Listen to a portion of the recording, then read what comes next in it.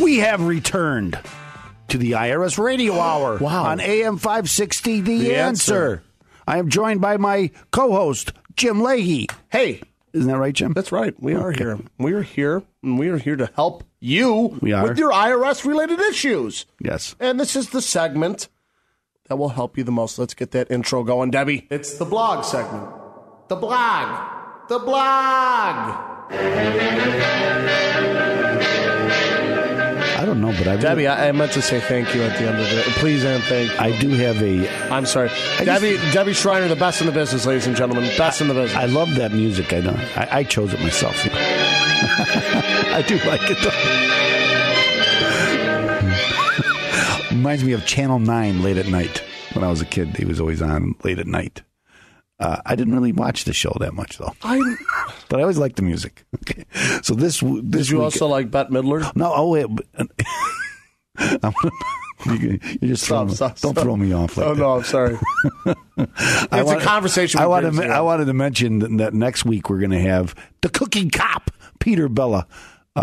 He's a guy I've known for some time now, and he's a retired Chicago police officer. And he has a blog, The Cooking Cop, and he also writes on other blog posts about politics and things like that. I heard him on John Cass's podcast. He has I don't know if you have I don't want to plug him. Yeah? He doesn't plug me. I'm not going to plug him. Who's that? To John Cass's? You don't know who John Cass is? I know who John Cass is. I figured you did. I know he's a soccer fan. But he was on. Remember? Yeah, I'm not going to talk about that. Okay, but anyway, I wanted to plug that to next week, so you can come in next week. You'll meet Peter Bella, the cooking cop, and it's going to be a great show. Do you think he'll bring some food with? That's. I should. I'm just saying. I understand. Bring that on. I never thought about that, but if we're going to talk about cooking cop, bring something, and it's Friday, so bring some fish or something. I have a lot of cop friends, and him too. He's a good guy, and you'll meet him next week. So join us next week. Now, don't go anywhere now, because right now I'm going to talk about the IRS.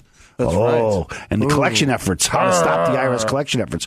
Because what happens is what people, the IRS starts coming after you. Remember now, they levy your bank account, they garnish your wages, they could take away your assets, they can visit your house, visit your home, make your life pretty much bad. Okay. And you know what? A lot of people, from what we were talking about in previous shows, which you can access at ChicagoTaxTeam.com, the hub, your IRS hub, to help you gain information. But remember, we talked about in other shows where a lot of people want to do this on their own. Like me, for example. Well, I didn't do anything wrong. People do, that's exactly what. But when people do this on their own, what happens is they really just shut down and they don't do anything.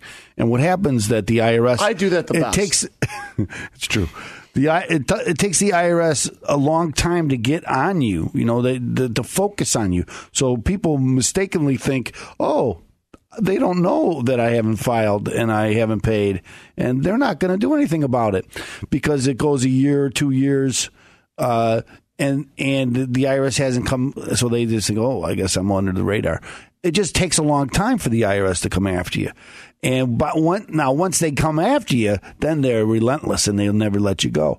But, I always talk about how to stop the collection efforts is to get involved. Now, there's only 6 things you can do if you owe the IRS money, and that's it. I talk a lot about that on the show. Isn't there a way we can access that information? Yeah, well, it's all on that's right. But I'm going to talk about it. I'm going to mention the 6 things. Okay. Just briefly.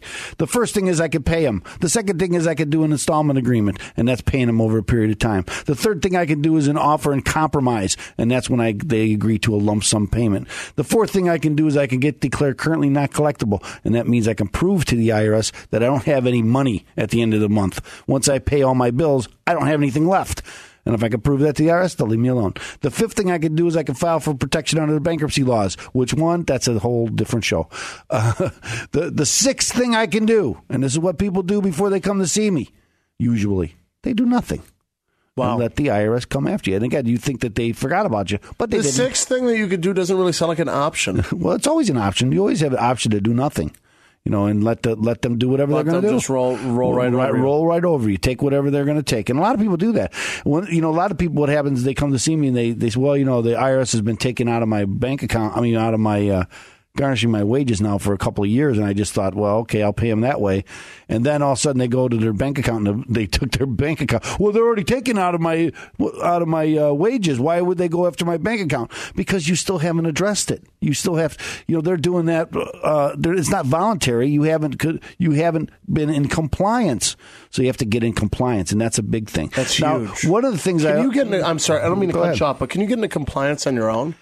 Well, I don't know what that. First off, you got to know what that means, compliance, right? And usually that means just filing your tax returns, and then and paying your taxes as they come due. Now, this is a big thing because I get a call this week. I did an offer and compromise a couple of years ago, and then it turns out I owe money.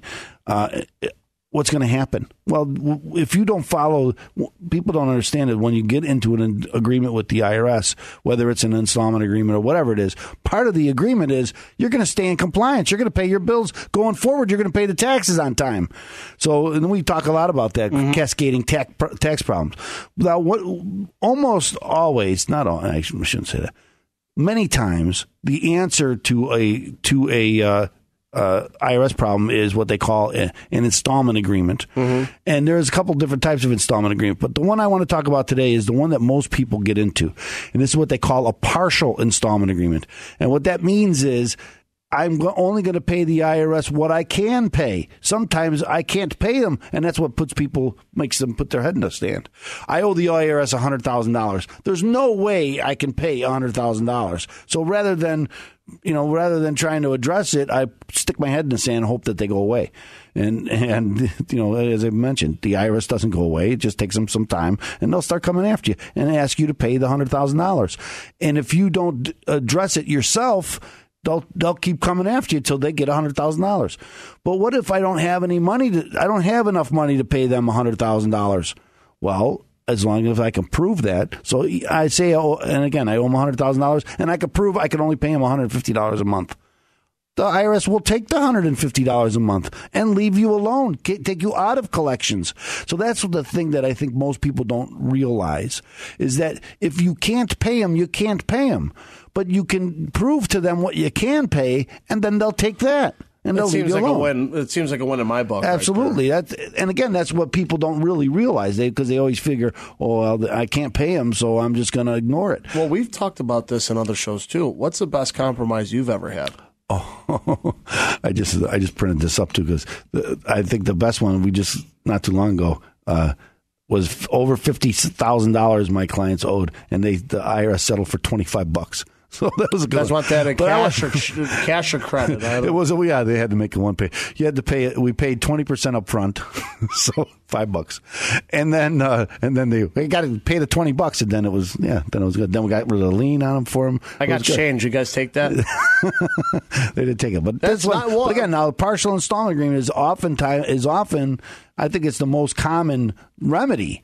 But that's where it all comes in. You have to gather all this information. You have to about the client and find out what their finances are, how much money they make, how you can prove that. You got to look at bank statements and pay stubs and all this other stuff, and you got to provide all that to the IRS. And then you have to prove what your expenses are. So the more you could prove. So look, it sounds like there's a pretty lengthy process involved. It is a lengthy process. So basically, when people try to do this yourself, and that was a question you asked, what happens when you try to do this yourself is that the amount of money that the IRS says you could pay a month is more than you really can pay a month, because they're not going to debate with you about what is an acceptable expense, because that's what happens. They don't allow your expenses, and then all of a sudden they say I could pay a lot more than I can, and then I'm going to default because it's just too high. So that's where people make a mistake. Well, you know what, and that just makes sense to bring in a third party, such as yourself. Absolutely. Local third party affiliate right here that is going to make sure that you're going to fight the IRS. That you're going to make sure that they get that offer and compromise, partial or full compromise. It seems like a win-win to me. Kind of mixing terms there, but that's okay. Because you don't get a partial offer and compromise, but that's okay. Didn't you just say that earlier? No, it wasn't all. Impart. It's an installment agreement, partial installment agreement. Whatever, ladies and gentlemen. That's why you're not an IRS guy. That's why I'm not doing this. That's why I'm here to just be the co-host. Ladies and gentlemen, remember, think local, stay local. Opem Tax Resolutions at 312-664-6649 or visit ChicagoTaxTeam.com. Stay tuned because after the commercial break, more IRS Radio Hours coming at you here on AM 560. The Answer.